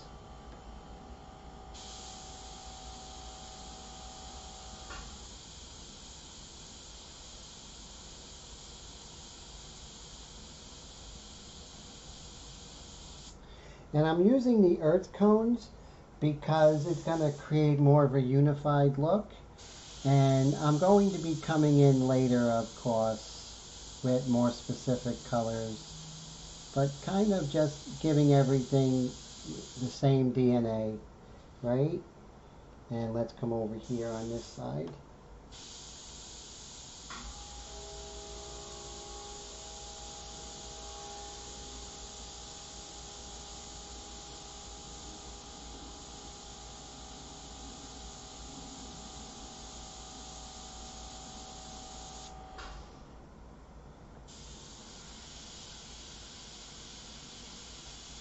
I'm going to be a little further away to paint in the iris, right? And as you can see, by just darkening in some of those areas, things are having a different look to them.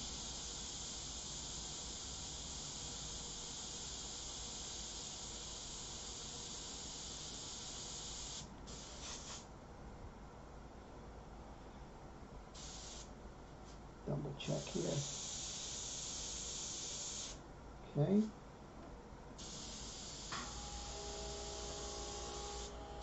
So I still have it set at 25 psi, and I don't think I'm going to get away with 25 psi with this as opposed to the inks. But that's okay. We'll push it and see how far we can push it.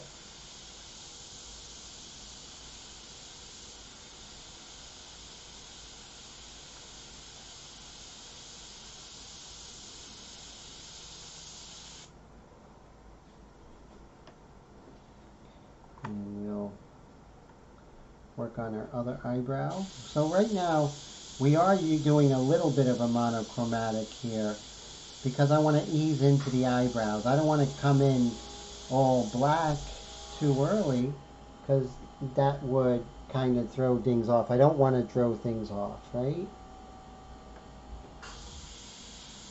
And we can start working on our hair a little bit.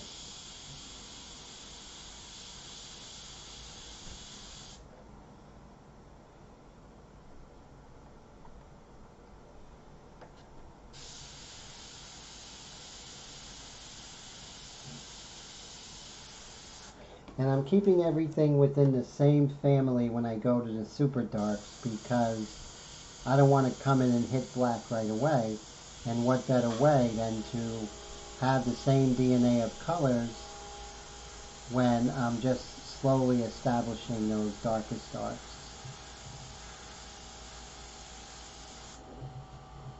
Definitely, it's a lot more finagling, a lot more moving stuff around. It's not simple when you're working in color.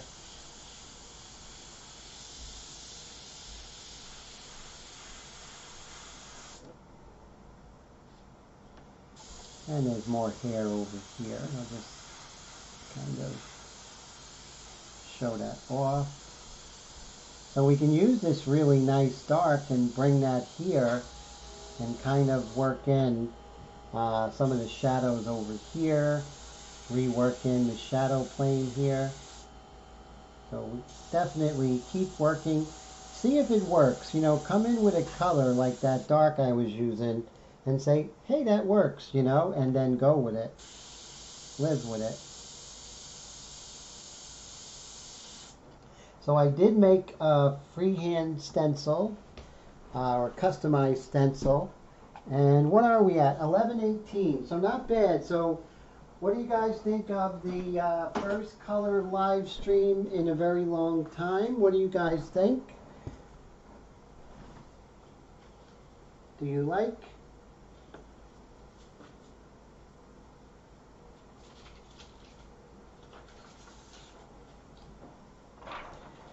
Okay, so I made this with my own little hands. Well, no, I made it with a plotter.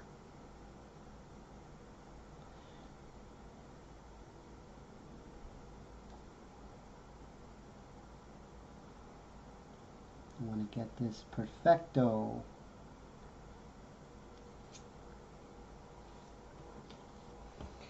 So I don't believe the magnets are going to work with this, and I don't want to go through all that trouble, so I'm just going to put something heavy on there. Okay, well, you don't want to put cast shadow, so that's not good. Okay.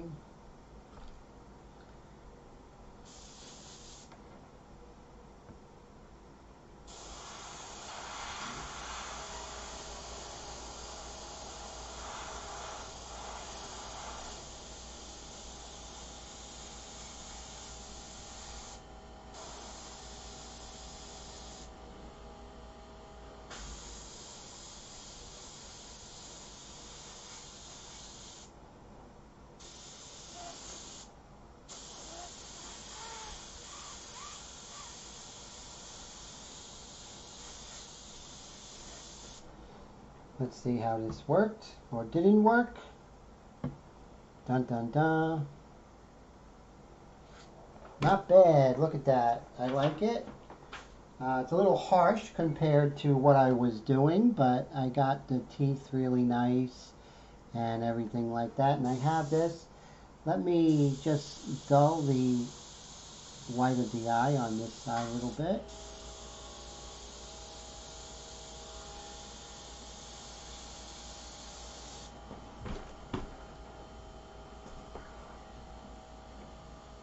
Rick says that he loves it. Thank you, sir. I appreciate that. No, I enjoy doing these color live streams. So, when was the last one I did? I think it was in 2016 or 2017 was the last one I did. I did color airbrush India ink paintings way back up to around 2018, 2019.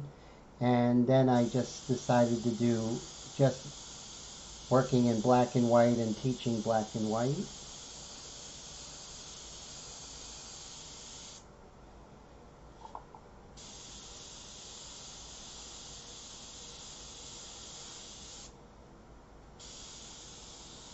Let's deepen this dark here.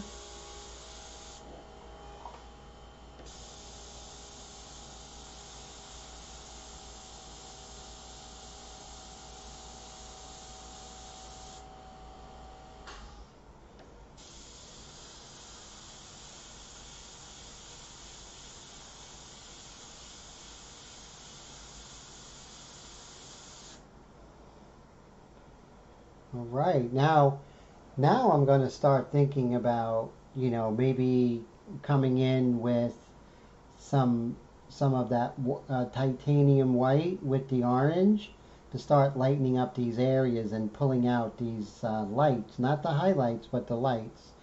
So yeah, you work from light to dark, and then there's a point where you start working from dark to light. From light, so you work from light to dark, and then you work from dark to light. And you'll see we're going to cross that bridge next week, where we're going to start, and I'll show you, just like, now buffering color really comes from the colored pencils, where you would, and I used to be very good at colored pencils back in the day, and you would get color like this, and then you would mix a white, and then you would buffer those colors by doing circular motions and kind of making those transparents more opaque, and then you would darken it and repeat the process. So that's pretty much the thinking that I'm doing here.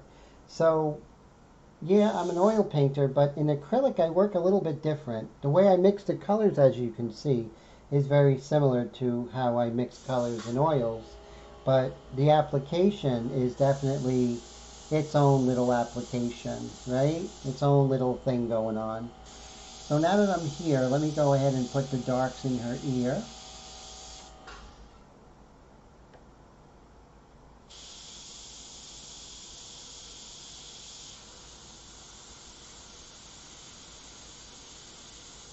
And the corner of her mouth. She's really very beautiful, Michela. Okay, so that looks pretty good so far. And let's see, so this is where we are right now. Not bad for the initial layers of color. Everything's going pretty well, thank God, and I'm very happy. I thank God for the ability to do the live streams and, you know, being blessed to have the roof and equipment and everything. But, you know, very happy and thankful that it's coming out okay so far. So now that we're looking at this, we're going to go to the loony bin together. I'm going to go ahead and I'm going to start lightening up this area. And now you can see the way I'm working is I didn't go ahead crazy like say like, oh, you want to work like the way I do in India Inks really thin. That's not practical. If I went too thin, all of this would be very tacky. It may be tacky in the initial stages when you first put it down, but right now it's very smooth and you feel the surface of the original marble dust, which is good. If I can blow this up and show you that I have the texture, I still have the texture of the surface, so I didn't get rid of that. And that's what I'm counting on, right? I'm counting on that. And so what we're going to do is we're going to clean out this airbrush really quickly. Remember, it's our darkest dark, so we have to clean that out thoroughly. And what we're going to do is we're going to put in... Now, I want to do this only because I want to show you that thinking of using opaque white to kind of, you know, bring the colors where you want and working from dark to light in airbrush. And it is very possible working dark to light. I'm actually going to take the needle out of this. And also, when you're working in acrylics like this, or Createx, whatever it is harder on your airbrush. No doubt about it.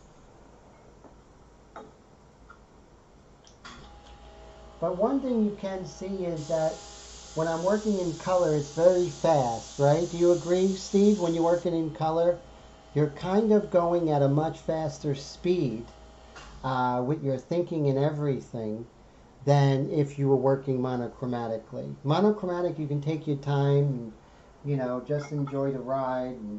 But when you're working in color, it's like monochromatic on steroids. Okay, so I'm going to, and that's just my own take on it. You might feel differently, Steve. Okay, so now we're going to bring in our titanium white. And so here is titanium white by Golden. And it is definitely more of an opaque color. So it's going to do more we want, right? Oh, see, Steve has a great point. It feels like juggling. It really does. Like you almost have to, like kind of divide your mind, right? Because you're thinking of color, you're thinking of chemical reactions, you're thinking of all these different things, thinking of your airbrush working correctly, right? There's so much going on. And like you say, you're juggling. And how I could liken it to is when I used to be a waiter. And you had like 4 tables, and everyone had a different drink, and everyone had a different entree and appetizer, and you had to keep track of that. And so it's kind of similar to that. Okay, so we're going to get, I have my airbrush, my high flow, but let me get my, now where did it go? So I'm looking for my airbrush medium.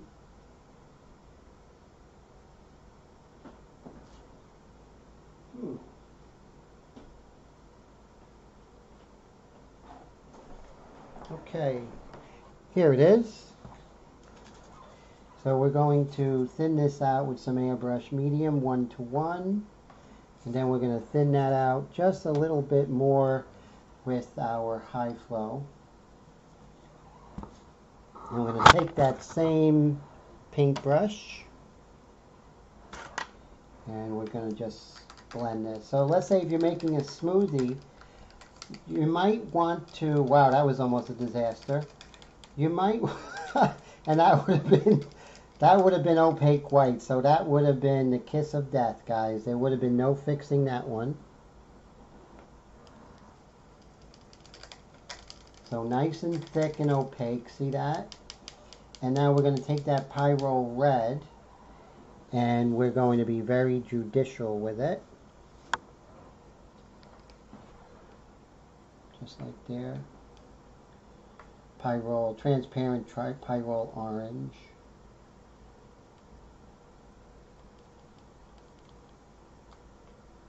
Going to put a tiny bit more because my instinct tells me it's not quite enough.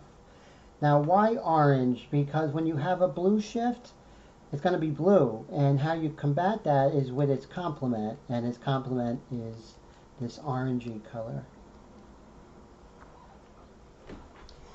Okay, I'm going to thin that out just a little bit, but I'm going to raise my air pressure to around 45.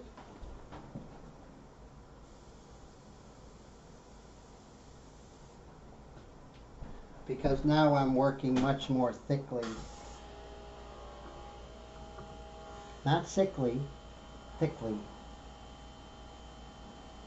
Okay. Let's see. But remember, I'm not going to go into my painting because that would be disastrous if it didn't work, right? So let's use our test panel. I'm going to darken this a bit so you can see. Brad, have a good night. Take care, sir.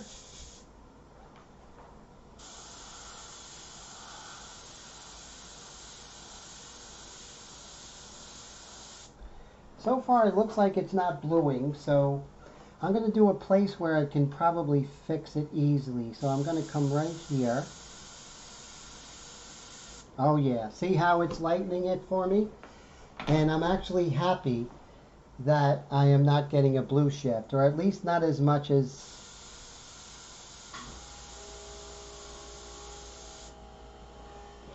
so now I'm able to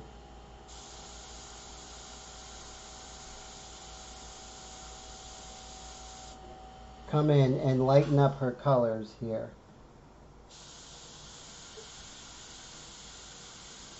So when you're doing this, you're actually going against the law of airbrushing, right? You're kind of breaking the rules.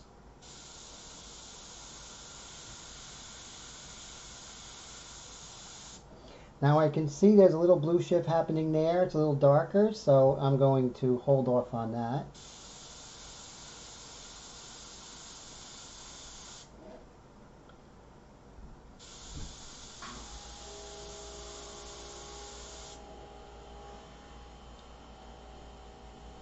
Maybe just a little more of the Pyro orange here.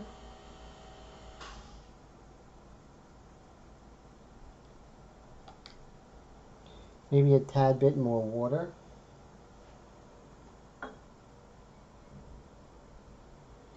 Now it's more difficult to work with because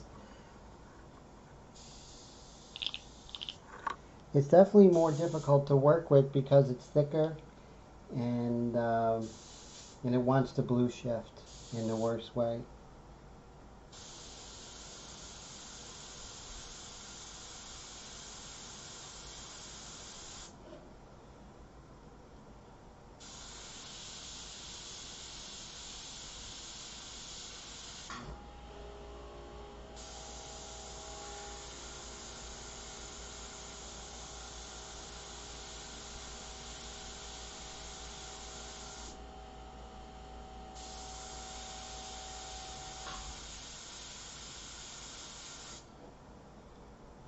Now I can come over this lighter color with darker color quite easily and just continue going back and forth as if I was working in pastel.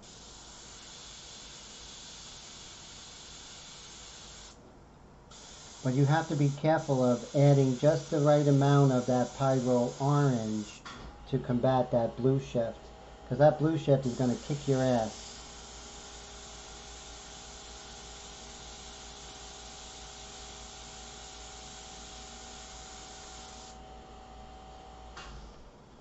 Now once I establish this lighter color, I can come over it again and get less blue shift every time I go over that color.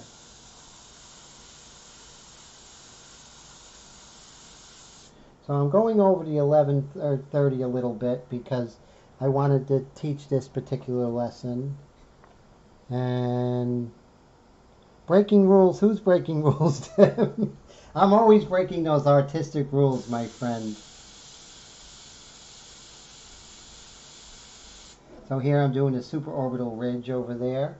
So I'm still with my preconceived tendencies. And now I could work on her hands. Now there is a slight blue shift on the hands, but that's okay because the hands are on the blue side.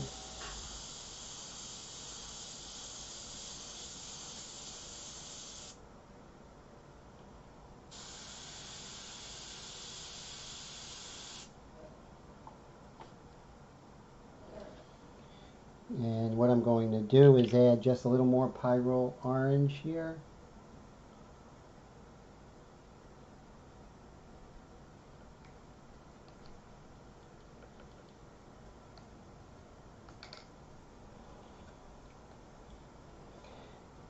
And I'm going to back mix,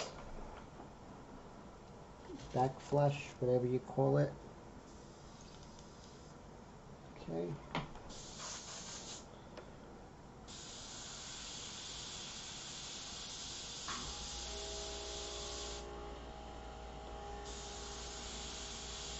See how I had to add more orange to get to that more saturated area because it wanted to blue shift a lot more.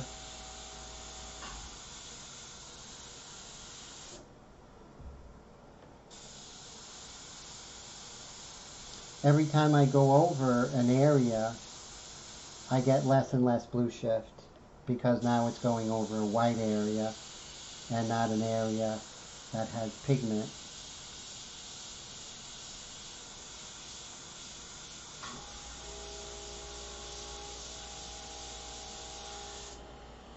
Okay, so that basically is it for tonight. I hope you guys enjoyed this.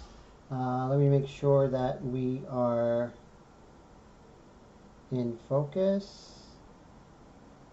Okay, so you can see how I avoided the blue shift. There is a slight discoloration, but it actually is falling within the colors of the portrait. And you can see when I come in and darken here again, then it's going to clean up. So there is some blue shift in these shadows, but I don't care about that because I can come back into it. It's just the blue shift in the lights I was worrying about. And so I think that's going to work out just fine. And thank you so much, Steve. I appreciate it. Everyone, thank you so much. Mr. Chris, Brad, and Rick, and everybody. Roy and Honey for the super chat sticker. I really appreciate it. And everyone for hanging out. Pam. And let's see, we had JC, Air Todd, we had who else? I don't want to miss anybody. We had Oz, which was great, and Raul. So I think I got everyone, guys. Thank you so much. Mr. Braden, all the way from Canada, thank you so much. Take care, guys. Have a great week. Next week, part 3, we're going to start working more into color. Take care, guys.